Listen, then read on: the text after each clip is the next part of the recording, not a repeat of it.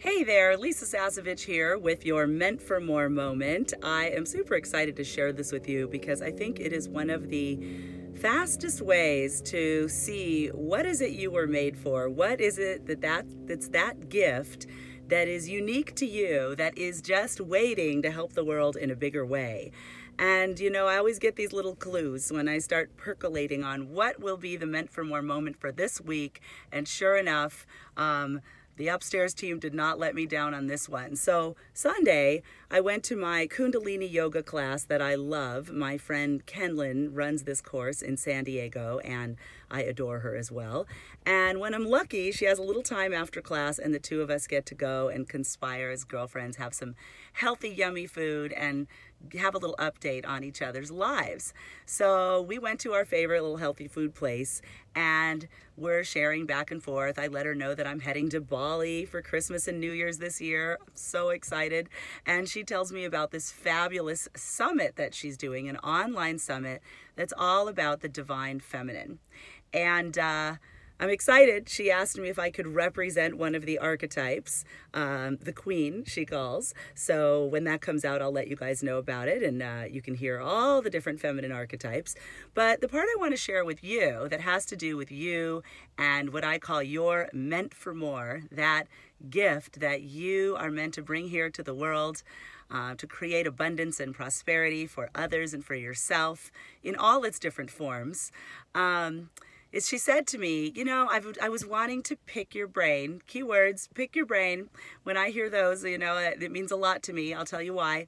I've been wanting to pick your brain about what I can offer after this telesummit is over that would really, really serve the listeners, the participants that want to take it further. And of course, my gift, my Meant for More, is all around helping you know what you offer, know that you have something to offer, and how to package that offer in a way that it really, really serves those people that you were meant to help. So the key here is she said, I was hoping I could pick your brain. And that's the part, there's a few different parts to this story, but the part I want to drill down in today and have you start paying attention to, if you're interested, is when someone says to you, can I pick your brain? What are the places, when are the times, what are the subjects where people come to you and say, could I just take you to Starbucks and pick your brain for a half an hour about X?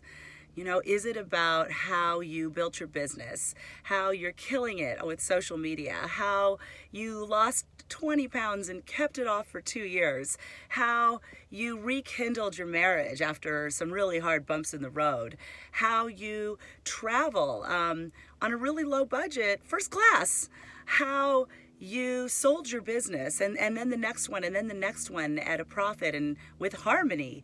What is the thing that people always want to know more? Now, the interesting thing about this is in many cases, it's something that it seems easy to you, but it baffles others. That's why they want to pick your brain.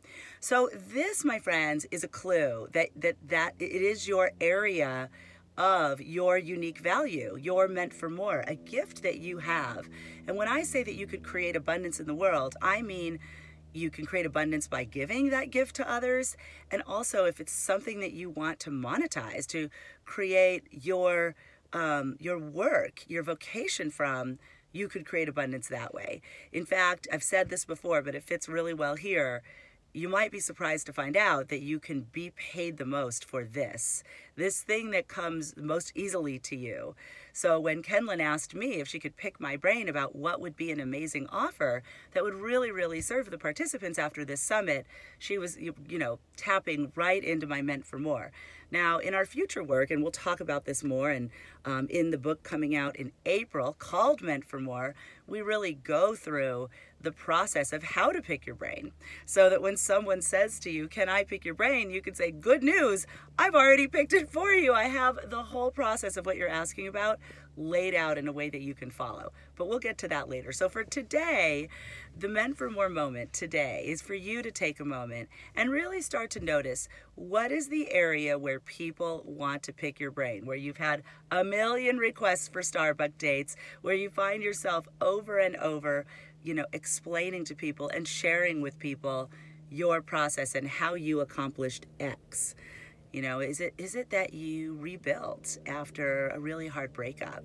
Is it that you found your thing and you help other people find their thing? There's so many amazing things that you guys do. And I'll tell you, in the last 10 years, I've worked with, we've helped over 15,000 people. And this is the key. Really, really discovering your unique value. So start to pay attention. Look forward to hearing from you what you're discovering as you dive into this question. What is it that people always want to pick your brain about? Again, it may seem super easy to you, whatever this subject area is, but to others, it's a little bit baffling and they need your help. And that's why we're here.